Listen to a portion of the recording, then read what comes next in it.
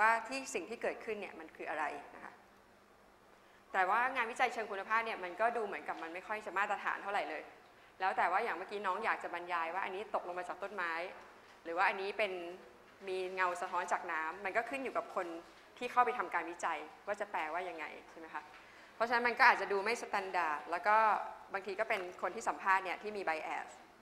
แล้วแถมบางทีมันก็กว้างได้ไม่มีข้อจำกัดเลยนะคะแล้วก็ที่สำคัญคือมัน subjective ด้วยแต่ในข้อจำกัดเหล่านี้มันก็คือข้อเด่นของงานวิจัยแบบนี้เหมือนกันอย่างเช่นพี่ยกตัวอย่างอันหนึ่งนะคะบอกว่ามีน้อง resident คนหนึ่งresident med บอกว่าจะไปทำงานวิจัยเชิงคุณภาพว่าจะไปสัมภาษณ์คนไข้ epilepsy 20 คนฟังแล้วรู้สึกยังไงบ้างคะตะโกนตอบมาก็ได้นะคะมีน้องคนบอกว่าน้อยนะคะก็คือ20 คนเนี่ยจริงๆมันเป็น subject ที่ดูแล้วมันเหมือนไม่เยอะมาก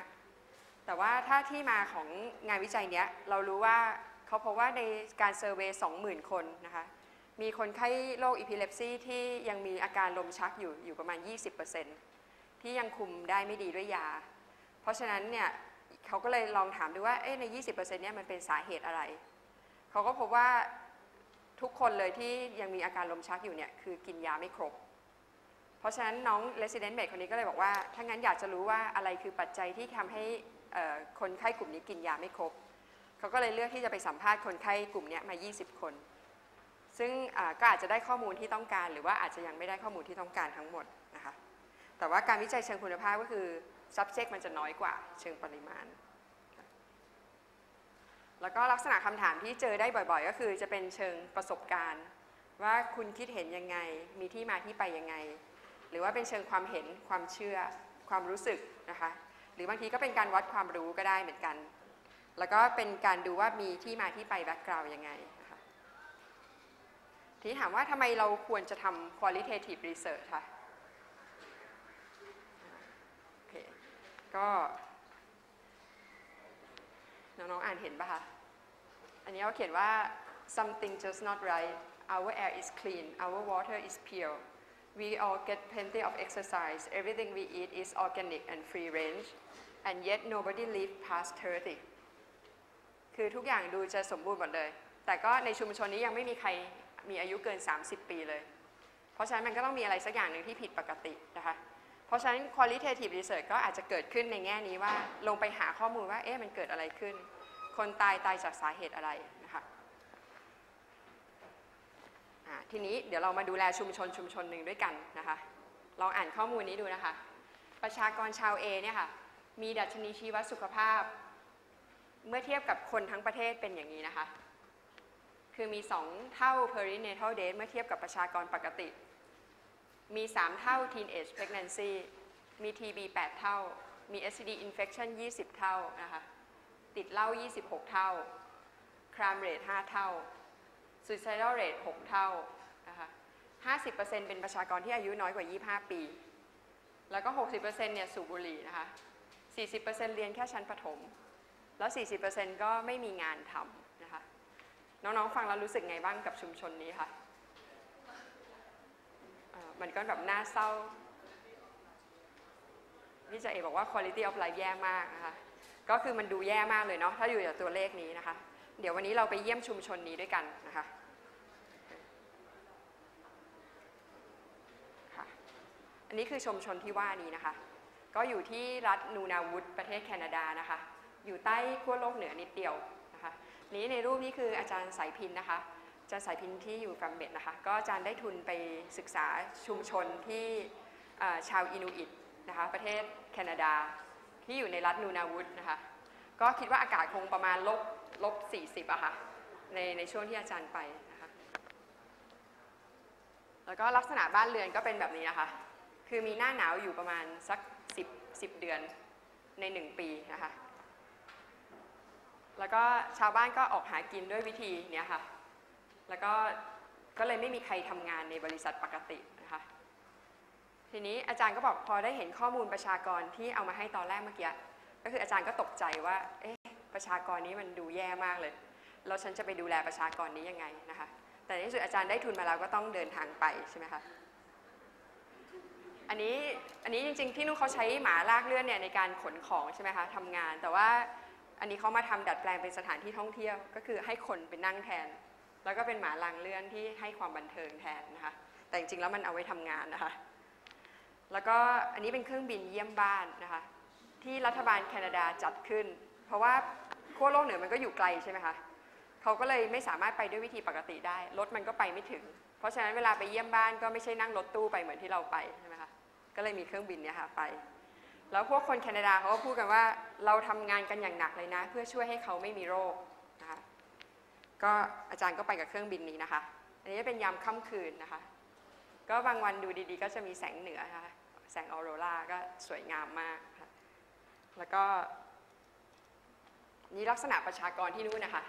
เขาก็จะมีชาวเผ่าพื้นเมืองโดยหลักๆเนี่ยจะเป็นชาวกลุ่มที่เรียกว่าอินูอิตนะคะก็คือเป็นกลุ่มที่อยู่มาก่อนชาวแคนาดาผิวขาวที่อพยพไปจากอังกฤษกับฝรั่งเศสนะ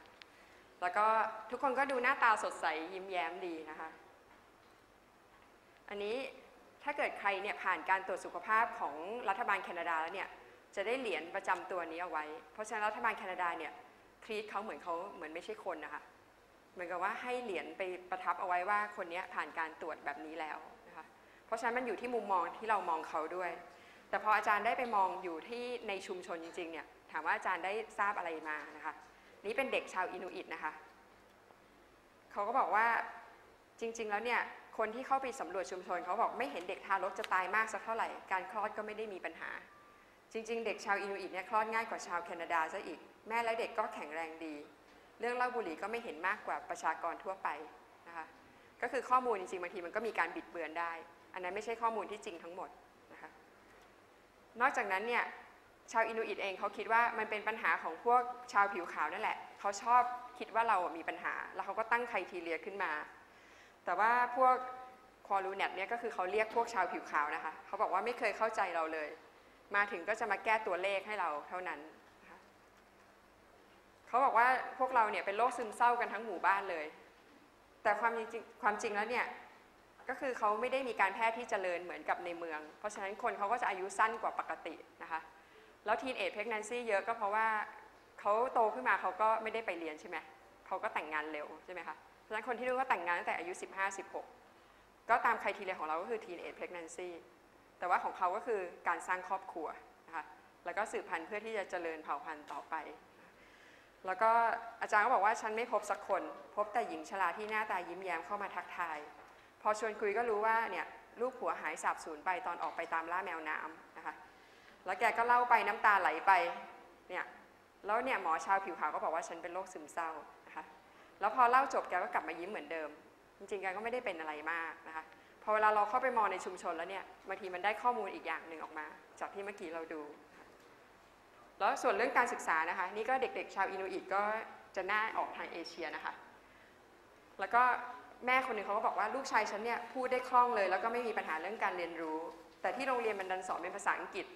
นะคะลูกก็ถูกอาจารย์บอกว่าเรียนอ่อนนะคะไปโรงเรียนทีไรก็พูดภาษาอังกฤษไม่คล่องแต่กลับมาบ้านทีไรก็เขียนอินุกติกัดเนี่ยอินุกติตุดนะคะเนี่ยเขียนได้คล่องมากเลยแล้วก็ไม่ได้มีปัญหาอะไรสุขภาพจิตก็ดีตอนอยู่ที่บ้านเด็กก็เลยไม่อยากไปโรงเรียนก็เลยออกจากโรงเรียนเร็วนะคะพอเราได้รู้ความจริงแบบนี้ก็อาจจะทำให้เห็นภาพแตกต่างกันว่าข้อมูลที่เราเห็นเบื้องต้นกับสิ่งที่เป็นจริงมันอาจจะไม่เหมือนกันนะคะทีนี้อันนี้กลับมาที่เรื่องของ FAMED นิดหนึ่งนะคะเวลาเราดูคนก็คือดูทั้ง disease แล้วก็ illness นะคะน้องๆตอนนสพก็อาจจะเคยผ่านกันมาเนาะแล้วก็ดูว่าคนคนนั้นเป็นใครอยู่ในครอบครัวแบบไหนอยู่ในสังคมแบบไหนนะคะ